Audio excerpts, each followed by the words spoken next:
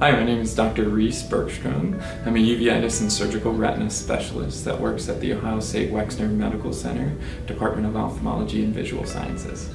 If you think of the eye like a camera, you have a lens inside the eye and a film inside the eye. The lens helps to focus that image onto the back of the eye, which is our film or the retina. So our goal with retina is to protect that film and make sure that the health of that film or the retina is good so you can develop a clear picture with the help of glasses or other needs there. Uveitis is the study or understanding of inflammation inside the eye, and specifically that reflects sometimes autoimmune conditions or infections and how we control that inflammation or protect the eye from the damaging effects of that inflammation.